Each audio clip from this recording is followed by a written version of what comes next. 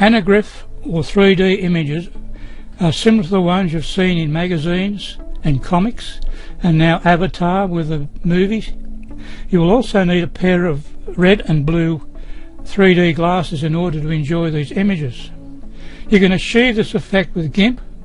Normally you would need 2 images, but in this case we'll only use the one, and normally the images are slightly apart, and when you do the slightly apart you need 2 cameras which you can mount on, well, yes, you can need 2 cameras like this one here, and you can mount it on a stick. They're 2 cheap cameras and about eye width apart, and you take one image with one and then one with the other, and then load them into Gimp, and from there Gimp will, using the filter which will display there, the filter you can download or the plugin, and you can make an anaglyph that way, but we'll show you the other way as well.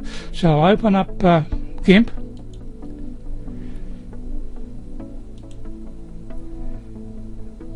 and load the 2 images to show the effect. You load image number 1,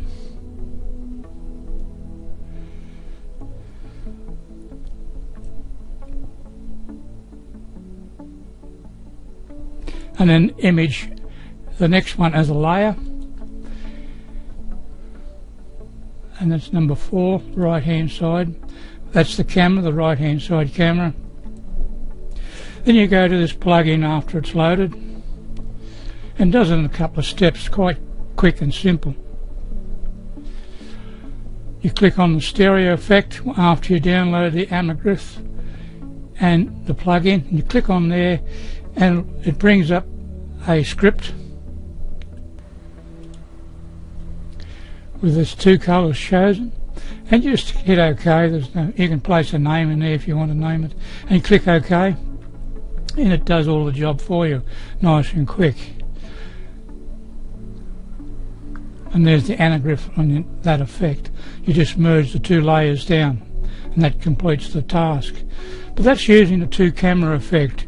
Now I stated I was going to use just the one, so I'll close that one off, don't save, go to File and open a recent one, which is a little girl with going to burst a bubble with a finger.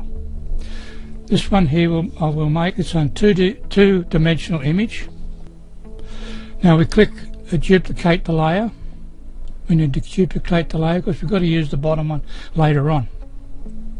Now we go to select and select all, and that selects everything around that photograph.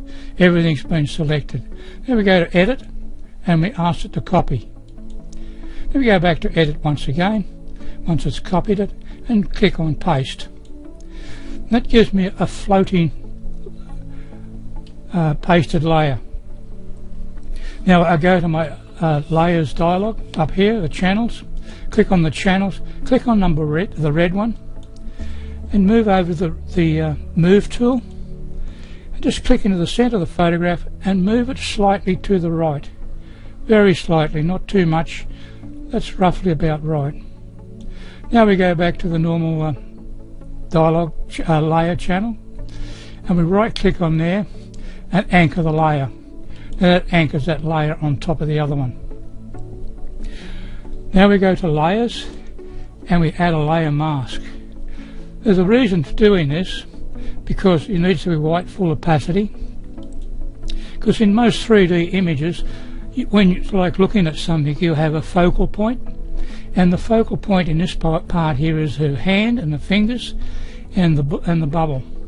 So we go to our paintbrush tool, we're going to erase that previous, we'll just enlarge that slightly, and just erase that around there, remove that moved layer colour, and all inside the ball as well, in the bubble.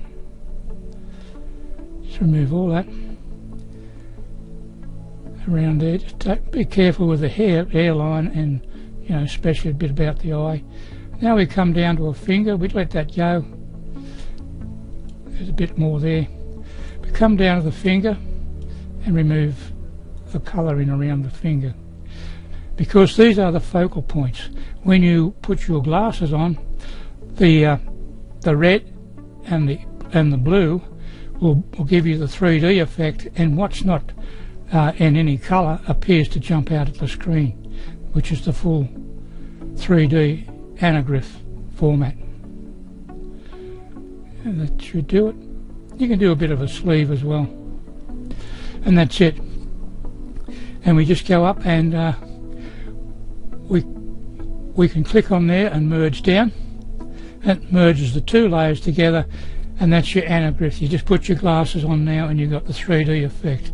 Quite simple to do with Gimp, but you need to do that focal point, which takes it out. You can do it the other way with just the two layers and have a look at the effect. It still gives you a slightly 3D effect, but not as much as this one. And when you save, you just save it as normal. You can save it as a JPEG, just save it as, and you choose the name and so on. You just don't overwrite the original, just change the name and save. Well, thank you for watching. Rate the video and visit my channel, and you will find a link to my website where you can get printout instructions on how to do this if you can't follow the instructions on the screen.